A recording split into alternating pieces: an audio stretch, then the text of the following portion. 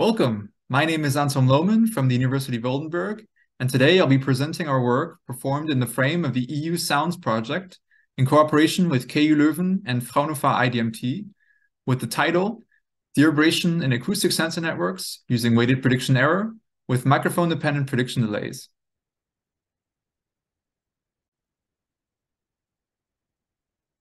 When recording a speech source using microphones inside a room, reverberation due to acoustic reflections may degrade the quality and intelligibility of the recorded speech. Hence, effective dereverberation is required for many applications. A popular multi-channel dereverberation algorithm is a weighted prediction error, or WPE algorithm, which uses a fixed prediction delay to trade off between distortion to the dereverberated output and a large amount of reverberation remaining in the output signal. The smaller the prediction delay, the lower the amount of residual reverberation at the cost of more distortion in the output signal. When considering an acoustic sensor network with spatially distributed microphones, the time differences arrival, or TDOAs, between the source and the different microphones may be large and diverse. Here, using a fixed prediction delay may lead to a suboptimal trade-off, where the overall delay in each microphone may be too small or too large. Therefore, we propose applying TDOA compensation to the WPE input in order to optimize this trade-off for all microphones, which leads to microphone-dependent prediction delays. I will now discuss the proposed WPE algorithm with microphone-dependent prediction delays before presenting simulation results in an acoustic sensor network where microphone-dependent prediction delays are shown to significantly outperform the use of a fixed prediction delay.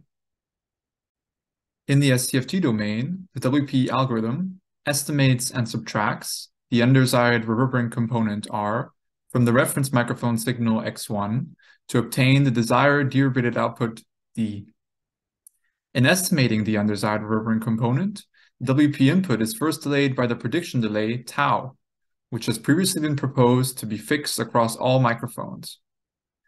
In this presentation, we propose using microphone-dependent prediction delays, tau m, to predict the undesired reverberant estimate.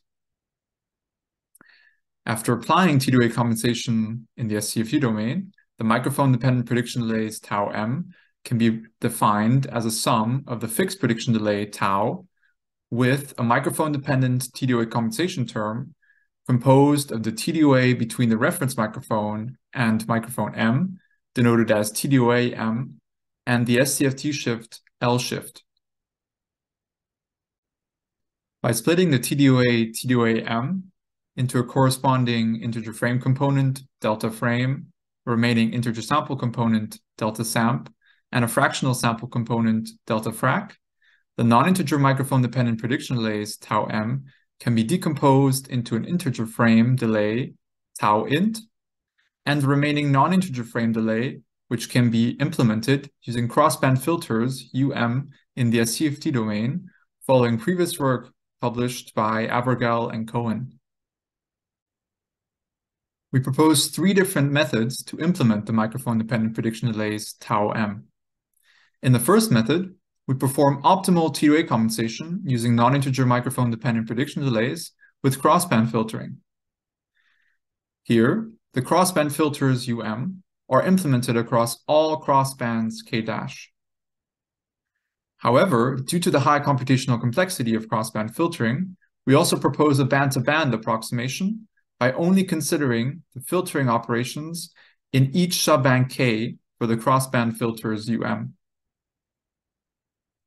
As a further approximation, we perform coarse TDOA compensation using integer microphone-dependent prediction delays by neglecting the crossband filters UM entirely. In the following scenario, I will now compare the three proposed microphone-dependent prediction delay schemes to a fixed prediction delay.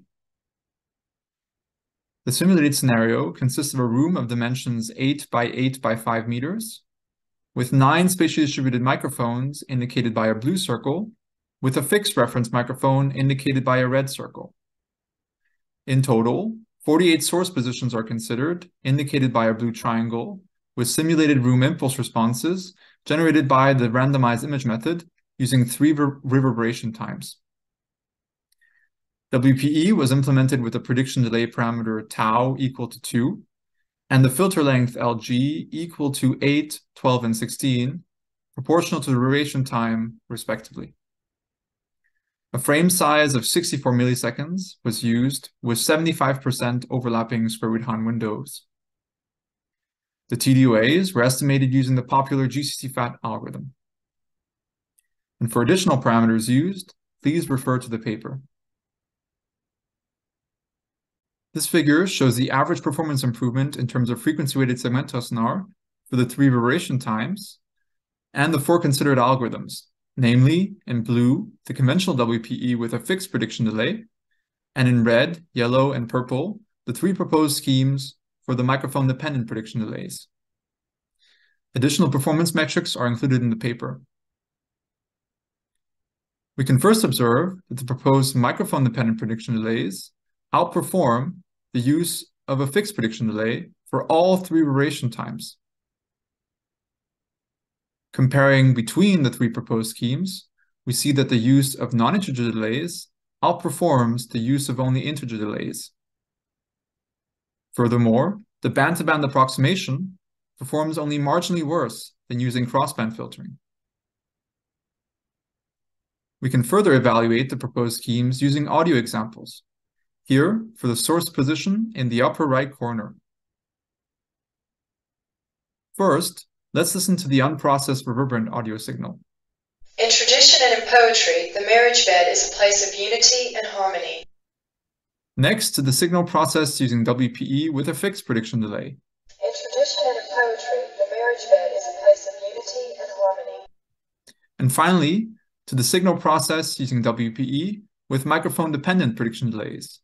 Here, using crossband filtering. In tradition and in poetry, the marriage bed is a place of unity and harmony.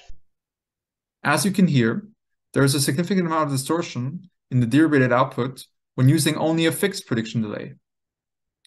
Using microphone-dependent prediction delays, we're able to significantly reduce the distortion by optimizing the trade-off between distortion and a large amount of reverberation in the dereverberated output. Thank you for listening. If you're interested, please have a look at the full published paper. And please do not hesitate to contact me if you have any questions. Hope you enjoy the conference and see you next time.